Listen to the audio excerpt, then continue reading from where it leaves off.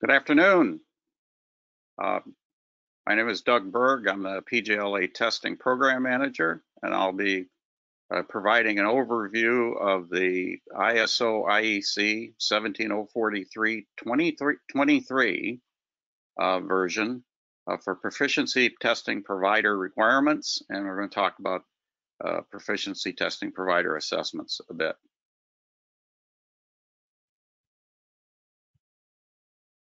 I'm missing my control point. There we go. So what we're going to be doing is we're going to be reviewing the standards requirements for proficiency test providers. At the very end, we'll talk about implementation schedule for the latest version, which is the 2023 version, supplanting an earlier 2017 version. And we're going to be looking for an opportunity to give you an opportunity to ask questions at the end, which you can ask questions by using the forward them as messages, and they will go into a pot, and we will pull those out at the end and go through them. This webinar is being recorded. All PJLA webinar recordings and slides are available for download from past webinars, and this will be another one that'll be available, and they're in a section on our website as listed in the URL there. All attendees are muted. However, feel free to use the question tab, and we will answer the questions at the end of the session. So this is just introducing the president of a lot of people talk to the president of PJLA and never actually see her. So this is a picture of Tracy Sarrazin. And I'm your presenter. I'm the guy with the glasses in the lower left. And I've been around for a while in terms of testing, calibration, lab operations, engineering, and management. I worked at the U.S. Environmental Protection Agency, worked for a long time with General Motors. And since retiring, I've worked with accrediting organizations as an assessor and a program manager. I've been on the board of another accrediting body served quite a few years in the operation, overviewing the company and its operations. As the program manager, I'm responsible for programs and testing, environmental field sampling, reference materials, and proficiency testing. And I'm also a peer evaluator in the Asia Pacific Accreditation Cooperation, where we get where we evaluate each other, and I do that both for testing, calibration, and PT and RMP.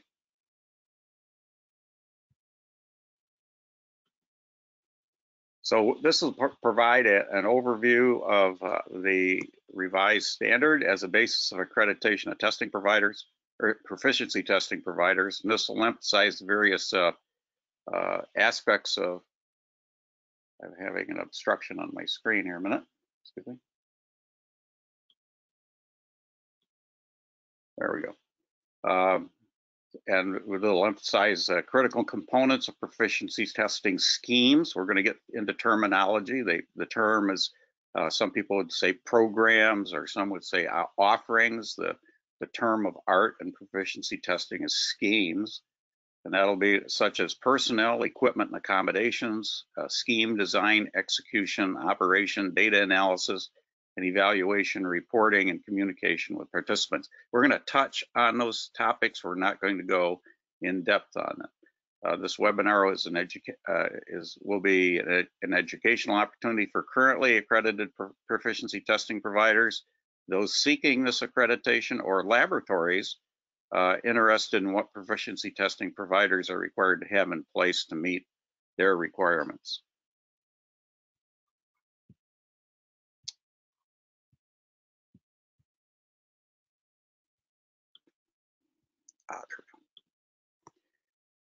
There are some, one of the things is none of these documents stand entirely by themselves. So there's a variety of things that to get a good grasp on understanding proficiency testing schemes, or excuse me, proficiency testing providers and their accreditation.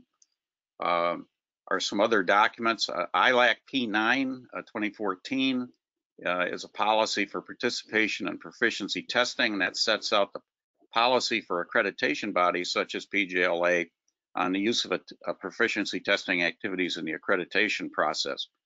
ISO IEC 17000 2004 is on conformity assessment. It provides a terms and definitions. It's a vocabulary and general principles.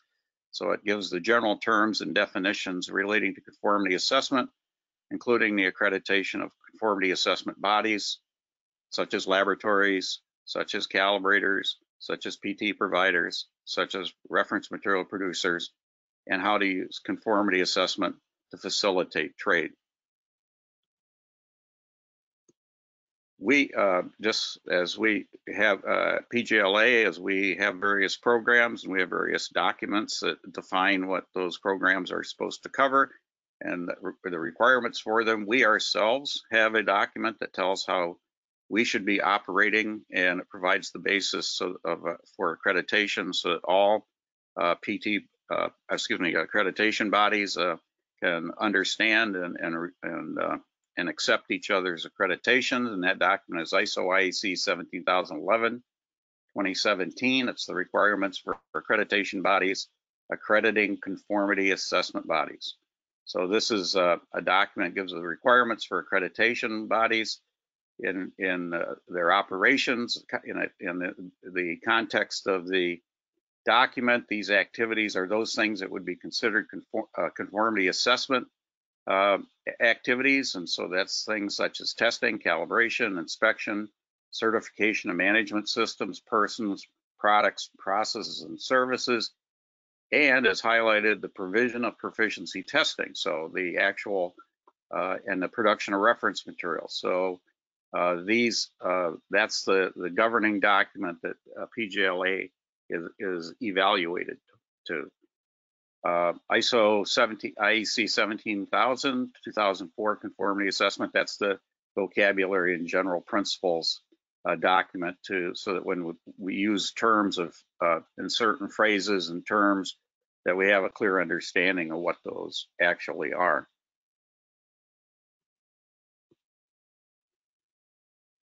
So we're going to take a look at some of the things that come out of 17011 and some of the other documents, so we have an understanding when we use a term what that actually means. So in the context of these documents, when the term, for example, accreditation, that's a third-party attestation related to conformity assessment bodies, conveying formal demonstration of their competence to carry out specific conformity assessment tasks. Now, an accreditation body, that's us, we're viewed as defined as an authoritative body that performs accreditation, and a conformity assessment body is a body that performs conformity assessment activities, and that can be the object of accreditation. So again, that could be testing, calibration, inspection, reference material production, PT providers, and so forth. So, and all of those are terms that you need to have a good fundamental understanding when you're reading as to who's doing what to whom, or what means what to whom, and so forth.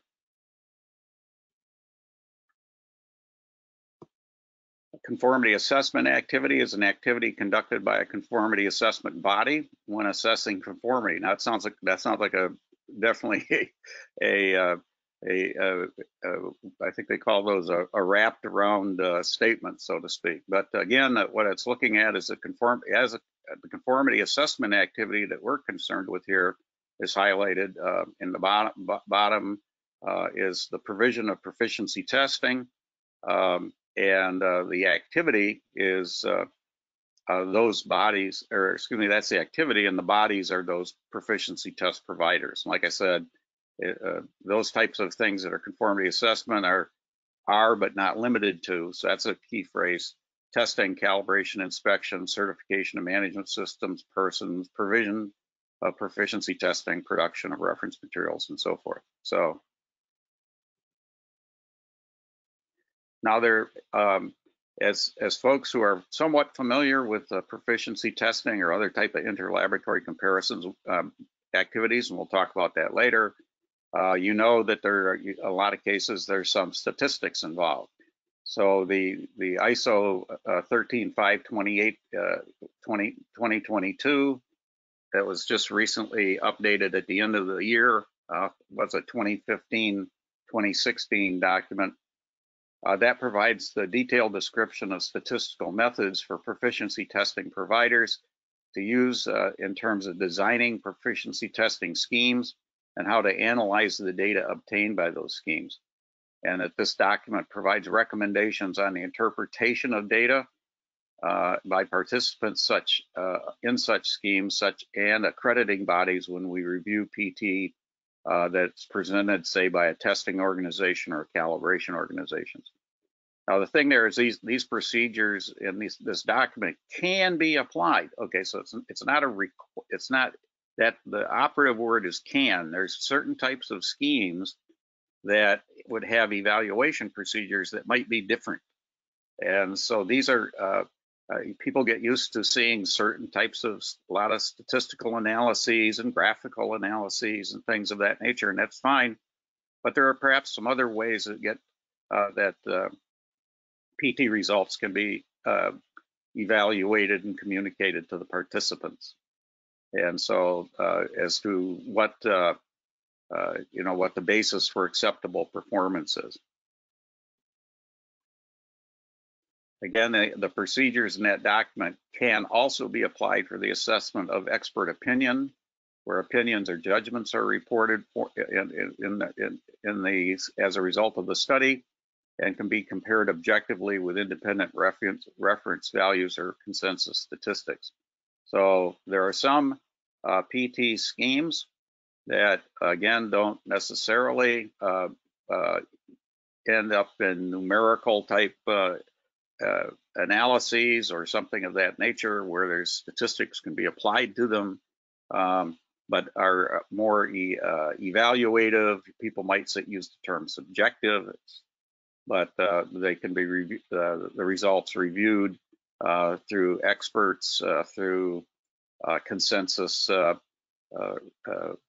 observation of what a particular PT artifact or something like that, or image or whatnot would have.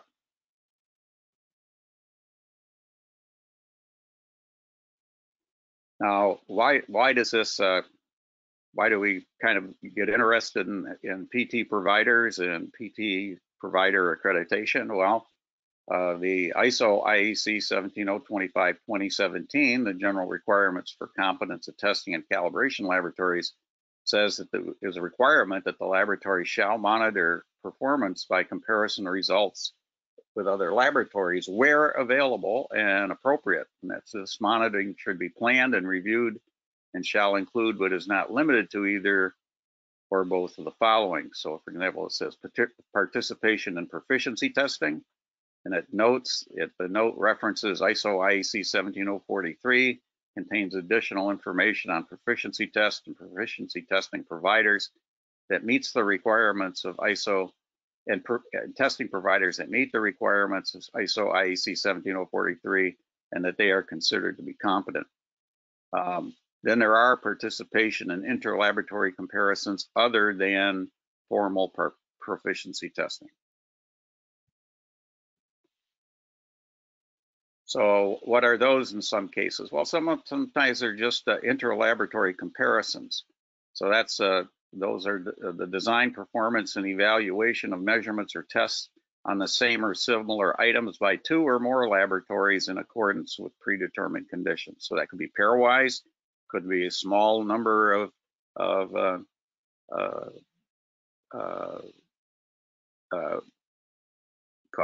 we could call them labs, we could call them calibrators, we could call them reference material producers, and it could be one or two that are, kind of a comparison of results. Does it have to be statistical? No, not necessarily.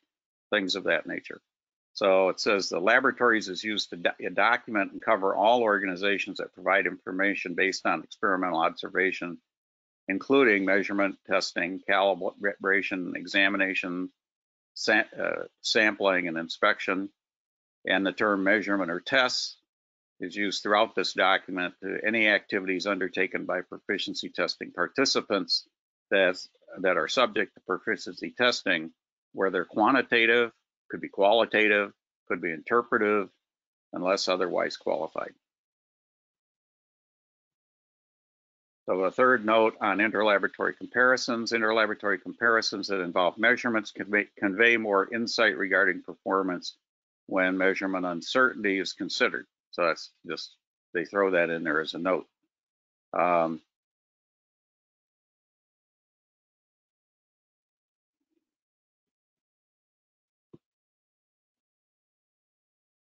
In the ISO IEC 17043 2013, 2023. I'm kind of looking through my bifocals here, man. There are some definitions as well.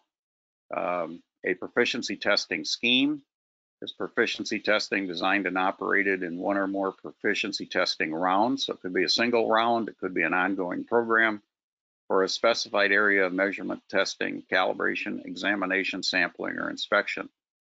And that a note here is that a proficiency testing scheme can cover a particular type of activity or a number of activity types within the same area.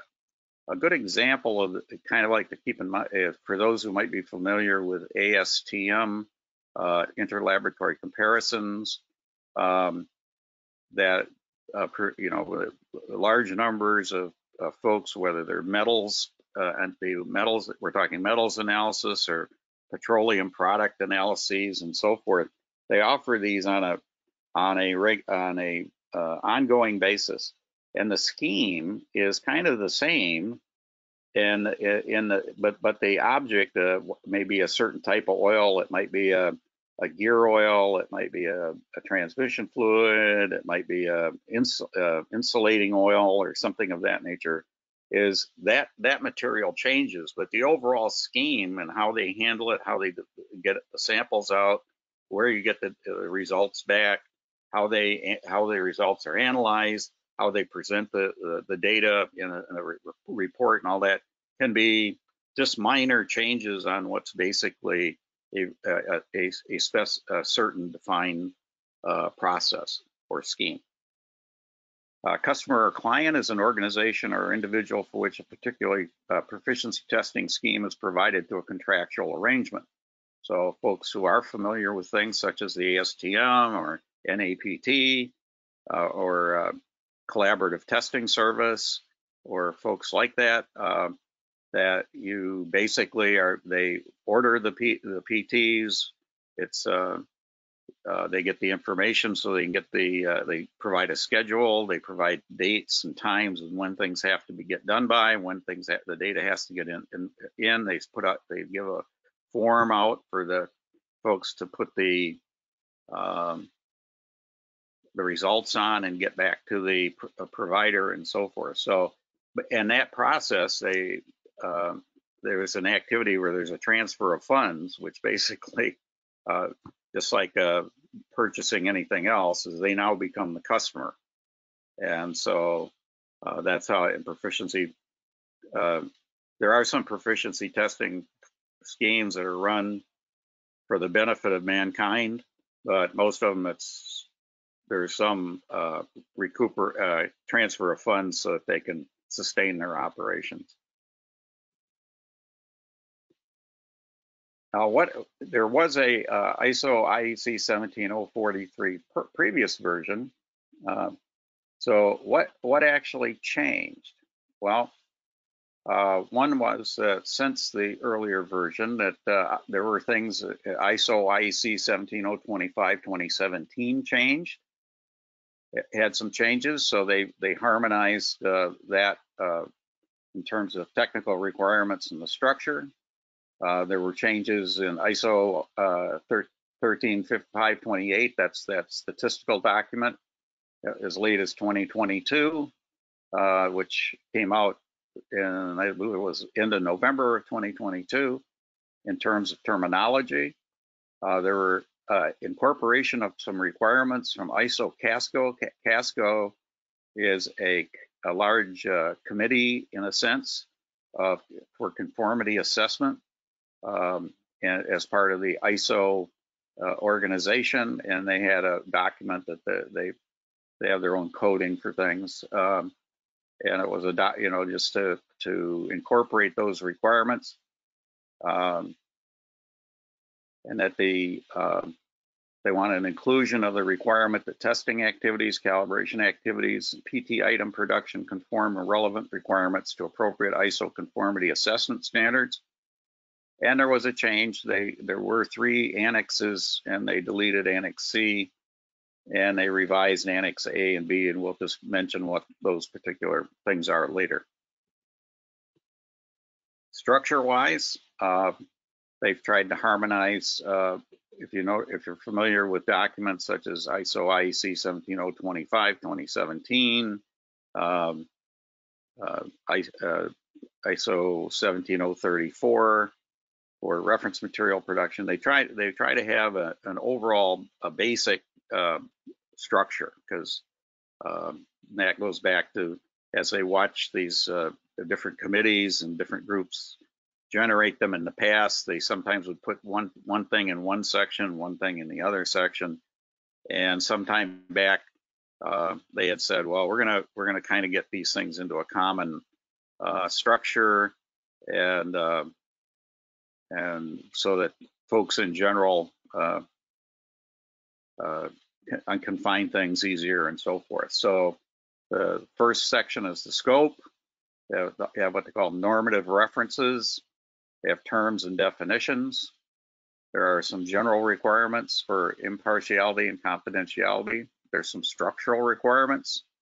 There are some resource requirements in terms of some general resource requirements, personnel, facilities, and environmental conditions, externally provided products and services, process requirements. And for those who are familiar with ISO IEC 17025 and ISO 15189, you've got management system requirements in Section 8. We'll talk about the Section 8 things as well. So Annex A is basically descriptive. It's meant to be informative. It's not a set of requirements. It's not mandatory. It's not normative. And it talks about the types of PT schemes. Annex B again gets into talking about statistical methods for PT schemes. The scope, it specifies general requirements for the competency and impartiality of proficiency testing providers, and consistent operation of all proficiency testing schemes. And the document can be used as a basis for specific technical requirements for particular fields of applications. It's kind of said, well, who are the users of PT schemes? Well, it's regulatory. It's the users of PT schemes and regulatory authorities, organizations, and schemes using peer assessments, accreditation bodies such as PJLA, and others can use these requirements in confirming or recognizing the competency of proficiency testing providers.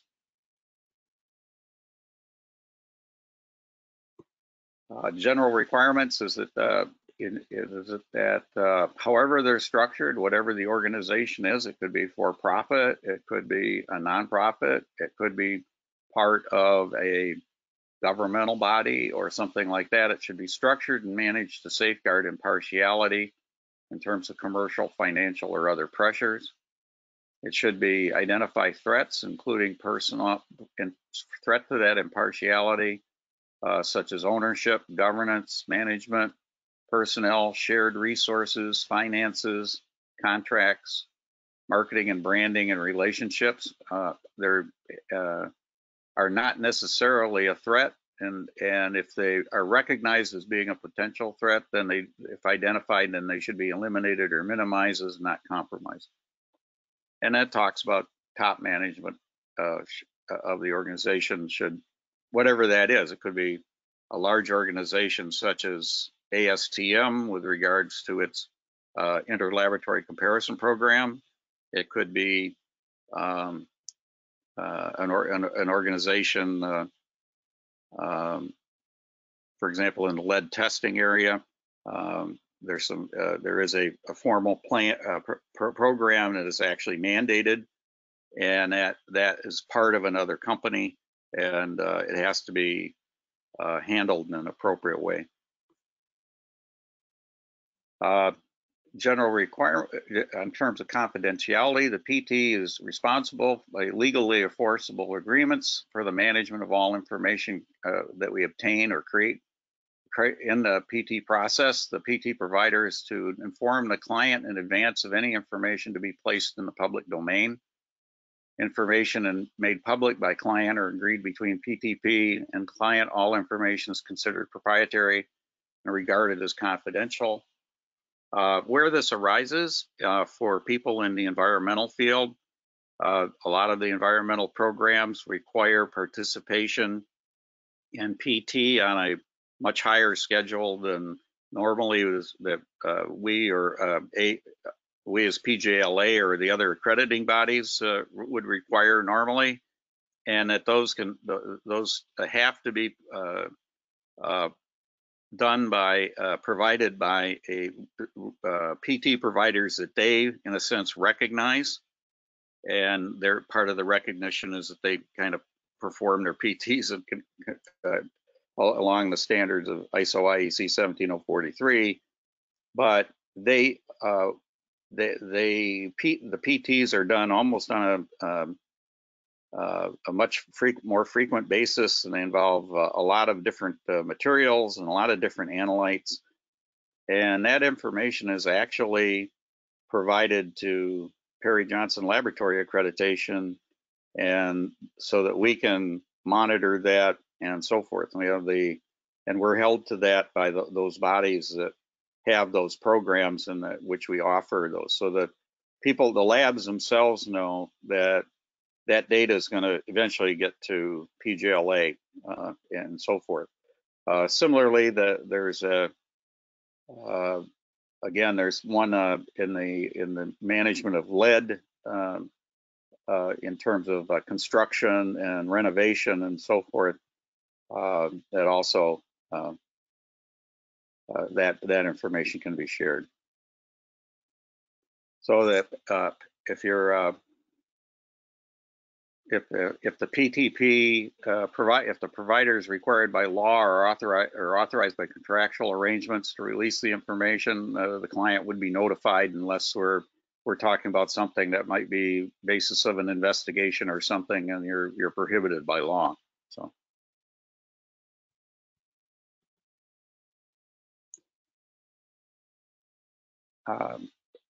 Information about participants or customers from sources other than, for example, could be a complainant or a regulator, shall be kept confidential by the provider and shall not be shared with the participant unless agreed to by the source.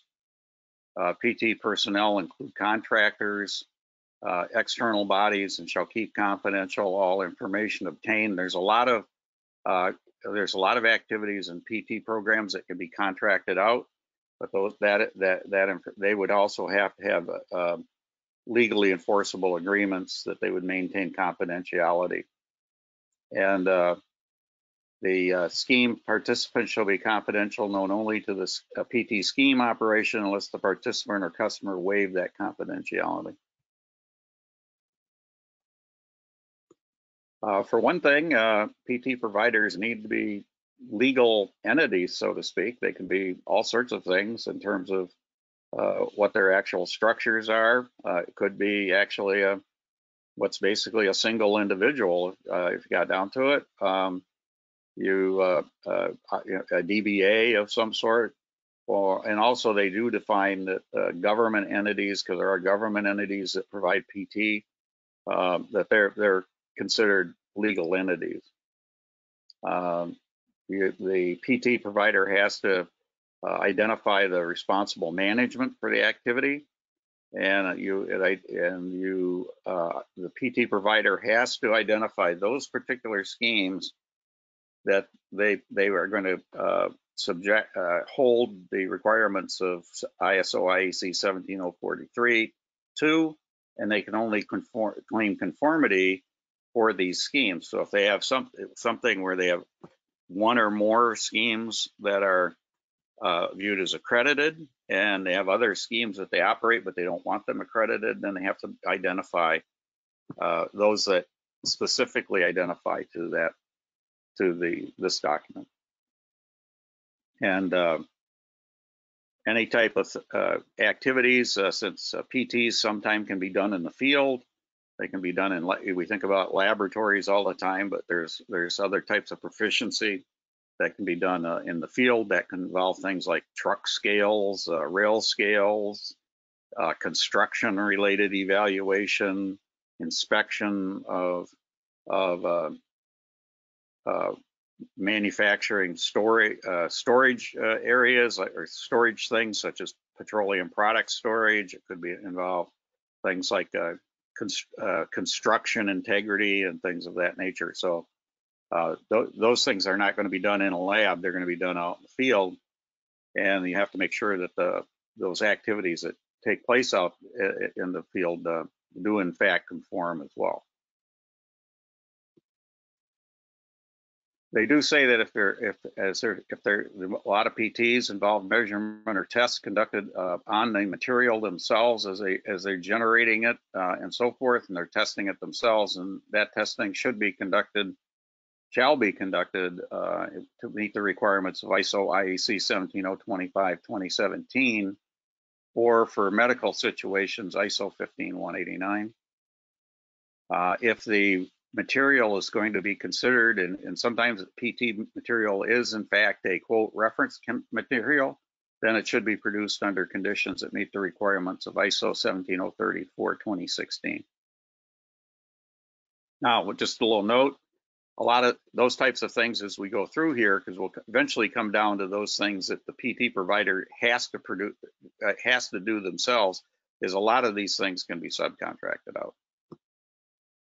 In terms of personnel, it should have access to a sufficient number of competent personnel. Again, those can be contract personnel or contracted for a specific scheme or program. Personnel should have the competence to perform the activities for which they're responsible and evaluate any deviations from what is planned. There should be a process for managing the competence of personnel, and it affects all personnel, internal or external, that could influence PT or to act impartially. The PT provider should have documented evidence of the competence of personnel that can influence the results of the activities, like education, qualification, training, technical knowledge, skills, and experience.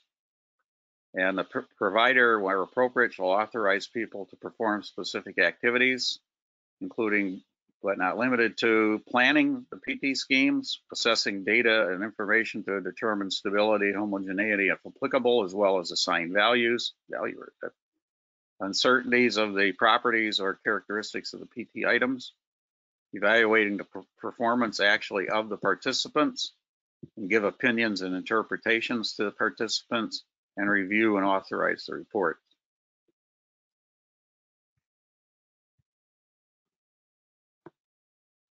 In terms of facilities, they should ensure that appropriate facilities should be provided for scheme operations. Now, if this is if you reflect on this, a lot of these activities can be subcontracted out, so that the actual PT provider might actually operate out of a rented room or something, and everything else is being contracted out. Well, they're still responsible to make sure that the appropriate facilities are being employed and people are competent to do those particular functions. That could be packaging and distribution of the PT items, receipt of the PT items, and accounting for them and things of that nature. Data entry could be done by someone else, and so forth. But the facilities have to be appropriate for the operation of the scheme. They have to make sure that environmental conditions don't compromise the PT activities undertaken at sites other than at the PT providers, facilities, or external service providers. They should document the environmental conditions that can influence the validity of PT items, measurements, and tests. You can imagine you would have a different approach to that if you're talking about a PT item being an alloy of metal block versus something where you're looking at a milk product. So how those things are developed, how they're stored, how they're identified, how they're shipped, all of that is very different depending on what the environmental conditions that can influence the validity of the PT items and the measurements and tests would vary significantly based on differences such as that. And you should have access control managed as determined by the PT provider, just in case you're talking about things that could be potentially hazardous, dangerous, things of that nature that might be the items of the particular PT program, and an appropriate separation between incompatible activities to prevent contamination, interference, and so forth.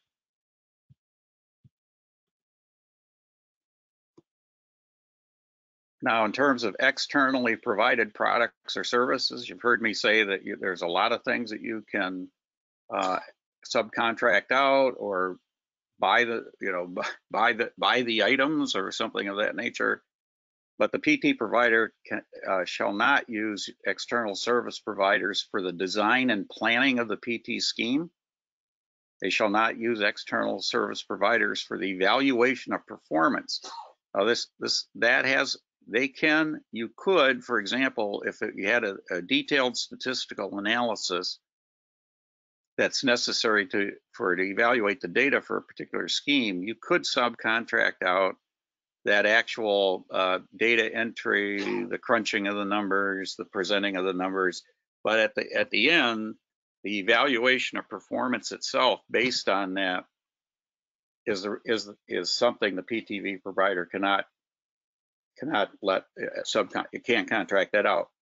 The same thing is for the authorization of reports. There may be people involved in the preparation of reports and the graphics and the this or the that, but the actual authorization of the reports, they're responsible in the final analysis for the report.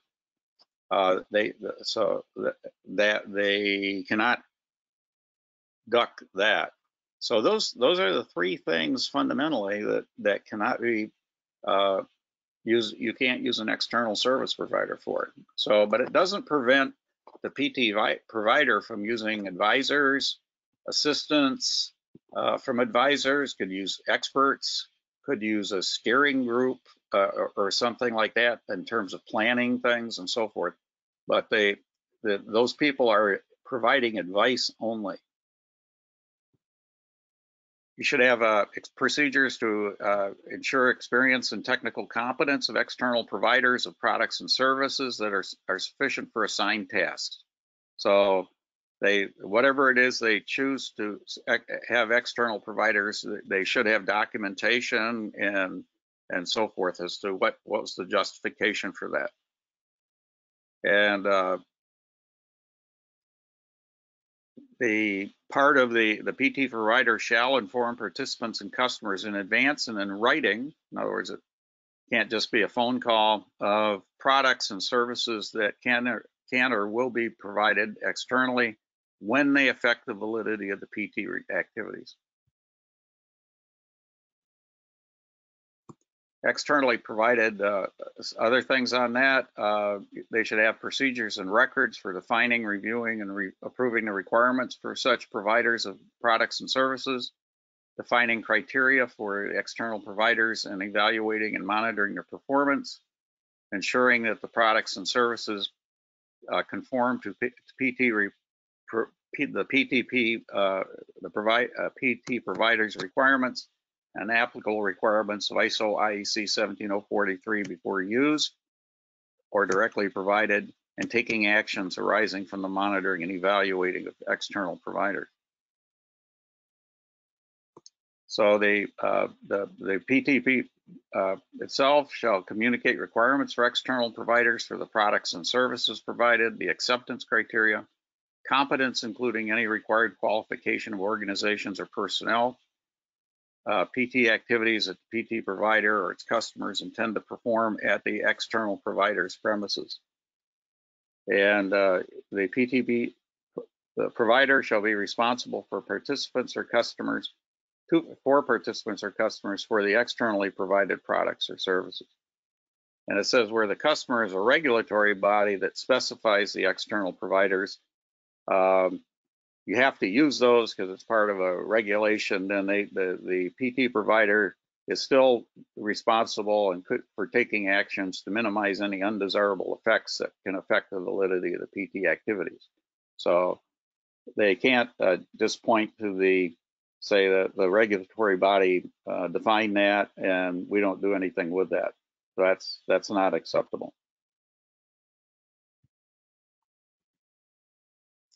Process requirements. Well, they're kind of broken down to establishing and contracting, communicating the PT scheme in terms of review of request tenders and contracts and scheme communication, design and planning of the PT scheme. There's some general things. The part of it too, there's some requirements on the statistical design, determining assigned values.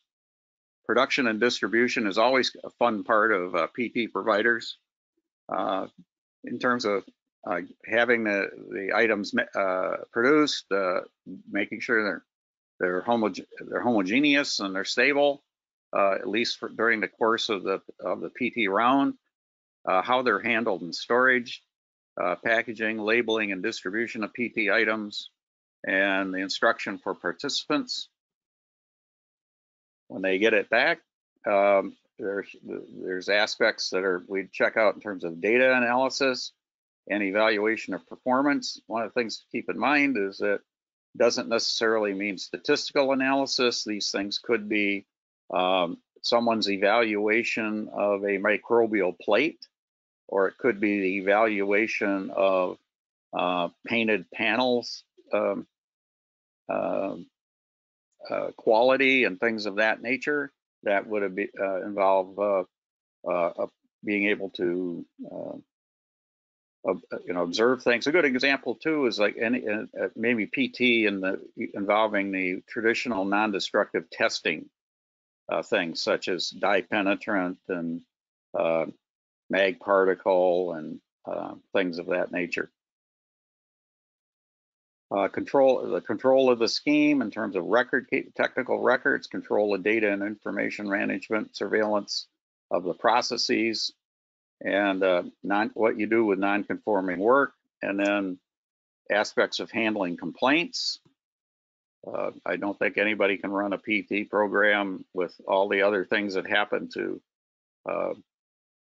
whether you're shipping things to people or mailing things to people or whatnot, that you're not going to eventually get some complaints, and how you would handle appeals, perhaps particularly if it's kind of like adverse results, which may have significant consequences for the participant.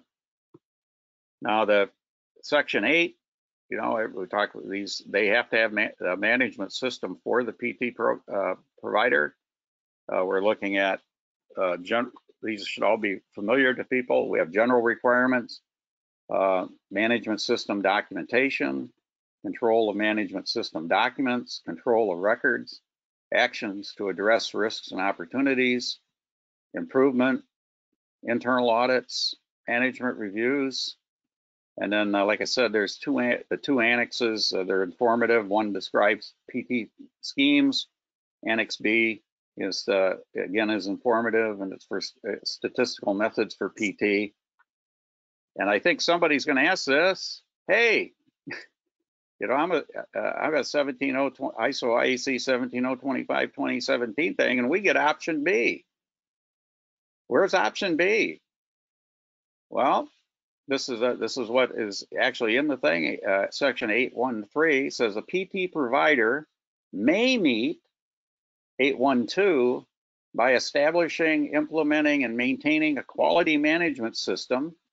For example, in accordance with the requirements of ISO 9001, this management system shall support and demonstrate the consistent fulfillment of the requirements of this document. 814, it says the PT provider management shall provide evidence of commitment to the development and implementation of the management system and to continually improving its processes. Well, what sort of evidence would that be? Well, if they're registered or certified to ISO 9001 2015 and they have a certificate from an IAF recognized body, is that not evidence? So I think they kind of ducked the, rather than calling it, you know, labeling it so it hits you in between the eyes, as option B. Now, there's probably going to be some discussion on this, and I'm just giving you a heads up because it was brought up at the APAC meetings that were held recently. So one of the things about that is if they don't come out with a definite thing that says, hey, you know, we're going to accept, obviously we're going to accept ISO 9001 certifications done by an IAF recognized through the IAF process certification body, then I think that's probably, we're going to, you know, we probably interpret that as that's definitely going to be sufficient evidence. Now, one of the things in section A12, it says schemes will normally consist of one of the element in each of these areas. So type of expected results, there could be qualitative, which would be nominal or ordinal scales, quantitative, which would be internal or ratio scales, interpretive, using descriptive interpretive data, you know, things like pictures, photographs, things of that nature. Frequency, it could be single or a first occasion. They could be ongoing, continuous, for example, much like things offered by some of the PT providers that people are familiar with, ASTM, NAPT, CTS, etc.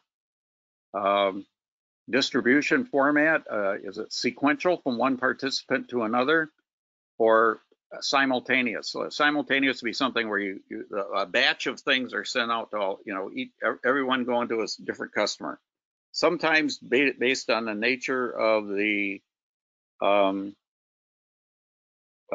what's being done, sometimes A ships it to B, B ships it to C. So C knows that B participated, B knows that A participated. And this was brought up in our recent evaluation with regard to one of our PT providers, where to minimize the amount of shipping on the unit, that because you know a lot of bad things can happen when you ship things around. They had that type of scheme, but what they had done was they did that with the foreknowledge of everybody, and they waived, in a sense, the complete anonymity aspect of things, which was accepted certainly by the evaluator. What other things? Well, process, it could be sample processing or test pre-analytical. You can actually do it for like prep methods. You could have analytical methods and post-analytical and others interpretive things. They have PT studies, I understand, for doctors where they give them various patients their test results, and they then make a diagnosis, or they make a treatment plan, and those then are evaluated as, you know, are they consistent, is it appropriate, is it proper, and so forth. Method of determination of assigned values is you use metrologically traceable reference values. In other words, you could say, well, I'm going to send something to a higher order calibrator, or maybe even send it to NIST, have NIST determine the value, and they are, you'd say, well, there they are, they are the National Metrology Institute, and we're going to go with that value. Or it could be consensus of a select group of competent participants. It could be, we've sent these to 5 different university laboratories, this is what they've come back with. Or you can basically just use the data generated by the participants and say, well, we just look at them in a pile and we throw out those people who are not in the pile. So what they say is that normally a PT program will have at least something from each one of those types of analysis. And there's a lot of different designs available. So part of the art, you might say, in doing PT accreditation is being able to be flexible. Now, what this is that they said, well, this ISO IEC 17043 was scheduled for publication in 2023, and they said, okay, so when will it become, when will it become the final version? So the only version, preempting any previous versions. And they said, well, it'll be 3 years from the date of publication. That was a General Assembly vote on that. ILAC. Unknown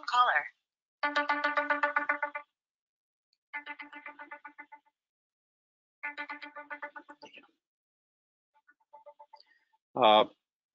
And it says, at the end of the transition period, the accreditation of a proficiency testing provider to the 2010 version will not be recognized under the ILAC arrangement. So in addition, as highlighted by there's a decision that was made with the ILAC AMC chair. Turn it off. I just put it on mute. Okay. So this is the document from Ms. Evans. They were pleased to take the opportunity for the folks who generated the document, and that this has now been published. So it was published at the earlier in the month of May 2026. So they have it says, as you recall, a resolution was endorsed at the General Assembly held in November 2022 to allow a 3-year implementation period from the date of publication. And they take it to the end of that month. So it came out in early May, so they took it to the 31st of May, 2026 is the date. So I'm going to open up. Hope that people had questions. You were submitting them, and if we have if I don't get to a question or you think about it later, you can submit it directly to webinar@pjlabs.com. So I'm going to go over and look at questions. Oh, also, just before we get into the questions, I want to definitely make sure that you save the date. On Thursday, August 10th, 2023, one in the afternoon, same here. There's going to be a look at ISO IEC 17025-2017 requirements for corrective action. So that's something to put into your calendar. So let's see if there's any questions.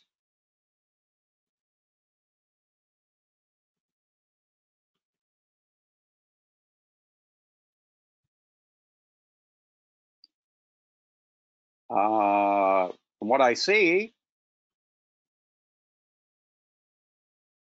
there are no questions were submitted. It's blank. So that could be one of two things. One, I've done a really good job of explaining this, or more likely, I confused everybody entirely and they just gave up. So that said, we are about 5 minutes ahead of the allotted hour. I'd like to,